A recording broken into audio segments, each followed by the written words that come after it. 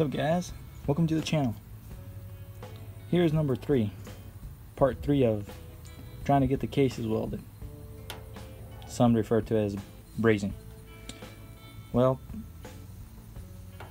I've done my research, I think, and the reason why I couldn't get it to bond to the metal, cast aluminum, actually, was because I wasn't getting this hot enough. So guess what I'm doing to get it even hotter? With the help of a grill. Captain Cook. Not a sponsored video. Well, look what's baking. There you have it. Warming it up. I actually already gave it a try, and it actually melted on. So I already gave it a little coating all around the surfaces. Then I went and I bent me a piece of metal right there, which is a key that you get when you assemble furnitures. When you buy a box furniture and you have to assemble it, well, there it is.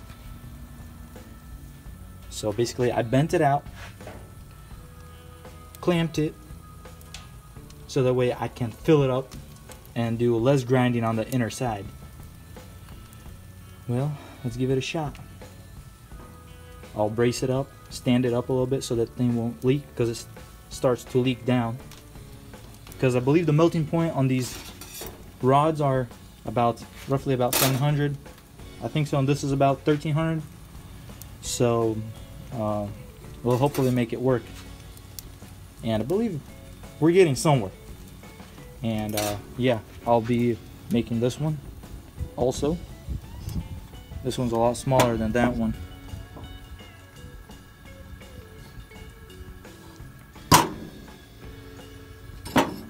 And yeah, basically I got my grill cooking. Tools I needed, a little hammer. I'm gonna be adding more heat with this map torch, and I'll be using some of these little tools, and of course gloves, and that'd be it. Here it is, guys.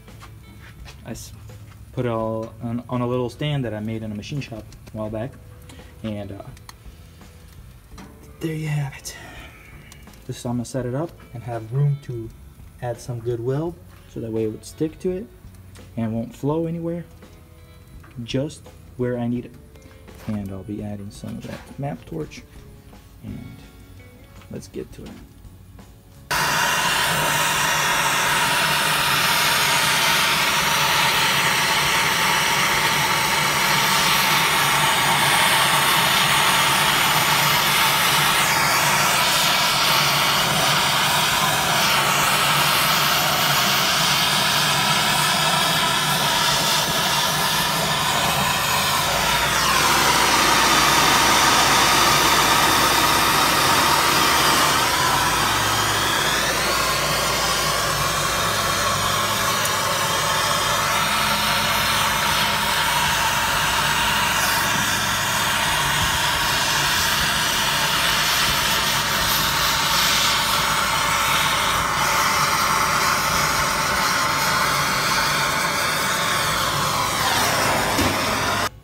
Well, here it is.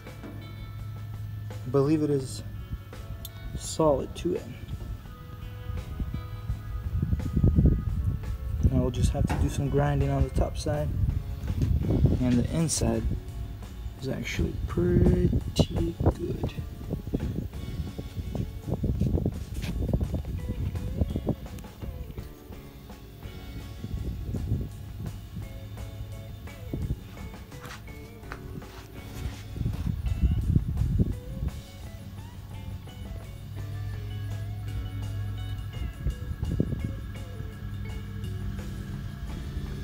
We'll get started on the second one. Basically, I'm gonna heat it up, preheat it. I'm gonna close the lid, then I'll set it up the way I'm gonna weld it. I'm gonna put the clamp on here, this is what I used.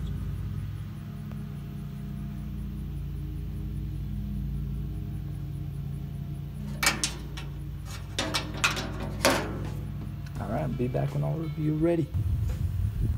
Alright guys,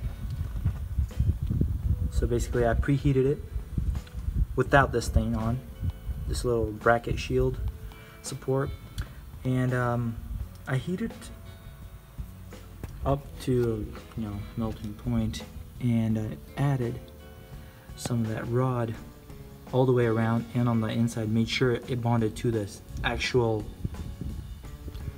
cast steel. And once it did that, I stopped because everything dripped down because there's no really other way to get to it. So now I put that shield. Now I'll stand it up on the stand like I did with the previous one, and I'll do the full filling of that broken spot, and we'll be back in a few seconds.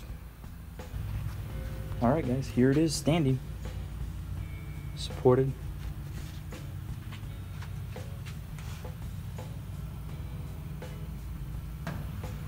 Alright guys, here you have it.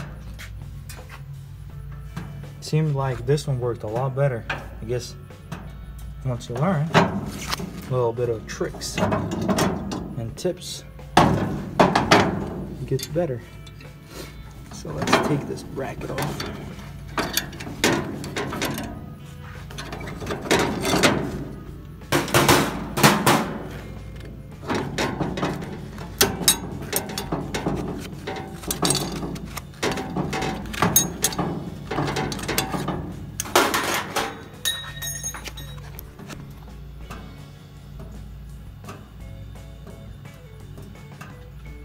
Yeah, I like this. If I get my camera to ever focus, not the best camera. Let's turn it on.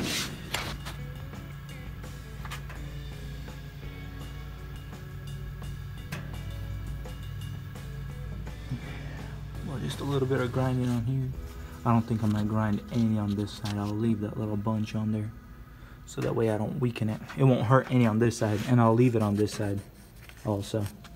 I'll just clean up this surface and lap the surface and make sure it's good. Yeah, here's some drip splatter right here. See, it just comes right off. Basically, when you want to do something like this on a engine case or a motor, you want to remove all the plastic seals, bushings, bearings. I'll be replacing all these bearings, and I'll be putting new seals and everything like that. So there you guys have it.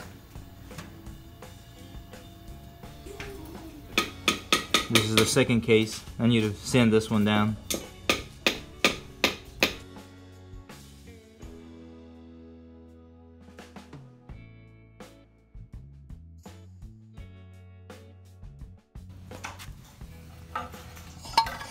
Well, here's basically a finished part, ready to go.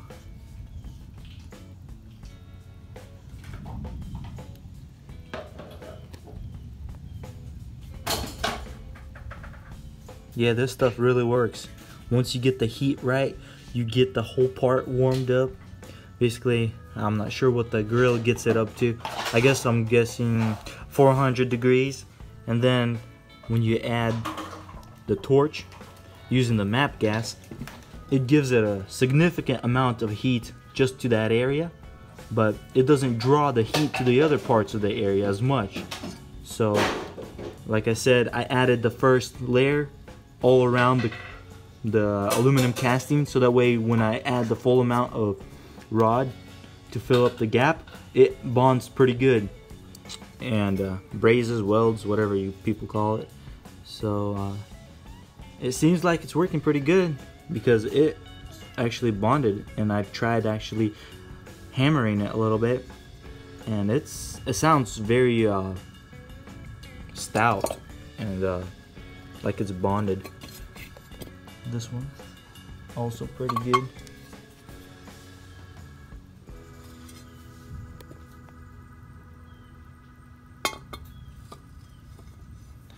Well, here you guys have it.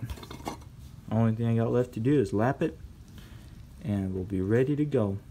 If you like this video, subscribe. Let me know what else you would like to see when I repair something like this. Yeah, this is pretty much it. Comment below. Visit my channel.